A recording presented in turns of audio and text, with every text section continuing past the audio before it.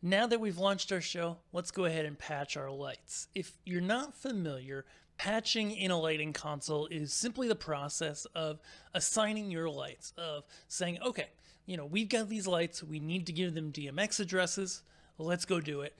And in most modern consoles, it makes more sense to do it on the console end first, including Onyx. The console spits out addresses for you, and then you can enter them into the lights. So let's have a look at patching our first fixtures.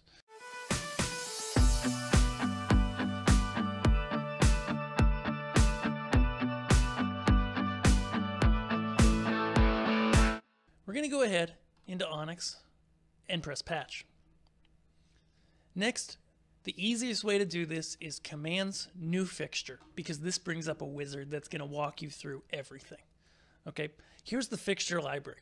Everything you need is probably in here, but if it's not, you can go to the support.obsidiancontrol website, request it, and I gotta tell you, I request a lot of fixtures from a lot of consoles with the work that I do, and the Onyx team is one of the best in terms of speed. They promise I believe a 3 business day turnaround. It's typically faster than that. Again, everybody gets busy. Sometimes there's busier times, but other consoles, you're waiting weeks or months, so that's insane. There are a lot of fixtures in here. First, I just want to look at the generics. That's the first manufacturer that it defaults to. You have things like channel for an individual dimmer channel, and it shows you the DMX layout here. There's also fixtures for LEDs. So if you've got like an LED fixture that isn't listed in Onyx, but it's just something simple, a lot of the times these are an intensity channel, a channel for each of the colors, and that's it. Maybe a strobe channel, maybe it's just a channel for each of the colors. You can find those in generic. So like if I go to R, for example, I'm going to see RGB and then a dimmer RGB channel. In fact, there's even more of these. They moved them around in a recent version. And if you go to generic fixtures, you go down to R, I believe. Yeah, you get RGB. No, that's not the one. I am looking for, generic colors. I apologize. It was one way for a long time and then it changed. So you go to R, you've got RGB, RGBA, RGBAW. So many options there. Generic parts are generally going to be able to be found there. For this example, let's just go ahead. I'll go to my history. This shows me the last things that I have gone ahead and patched.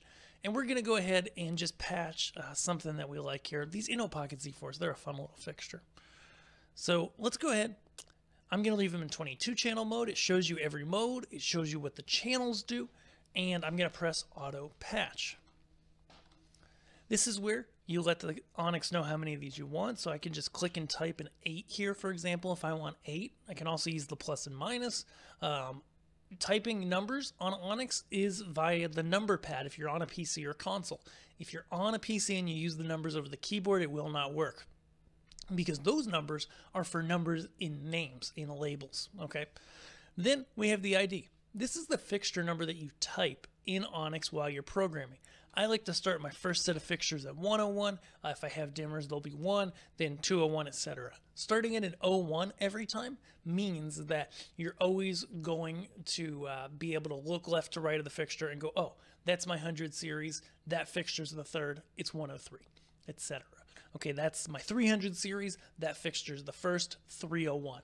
Instead of just letting them start at 1 and go down, I definitely highly recommend customizing the fixture IDs.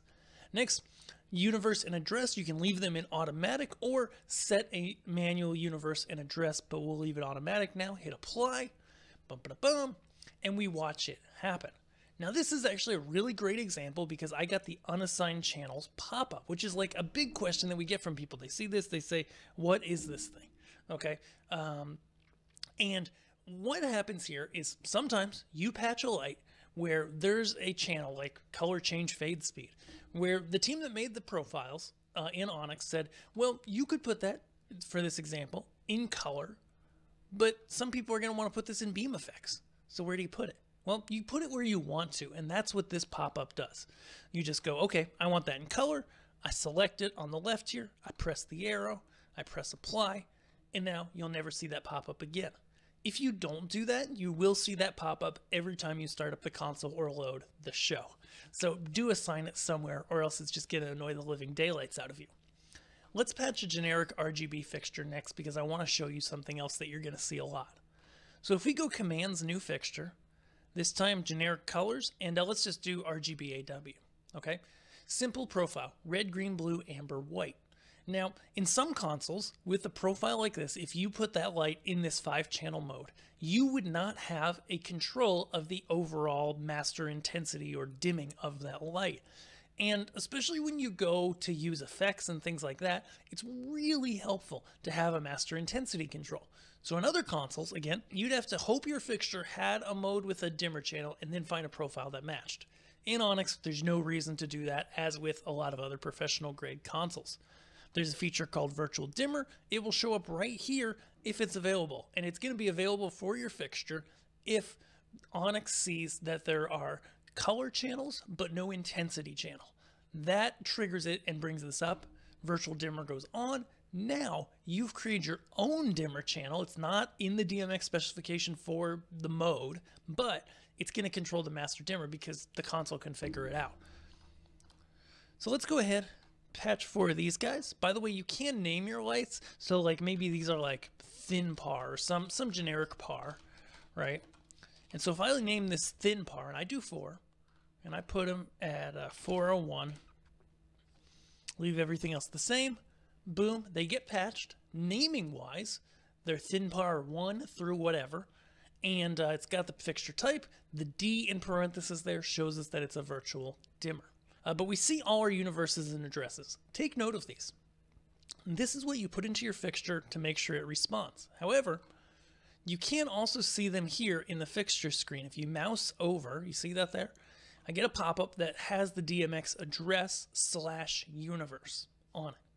Nice and simple. All right. Now, this wraps up patching, so let's hop into our next video. We're going to have an optional video where we're going to have a free 3D visualizer file you can use to help learn here in Onyx. Thanks.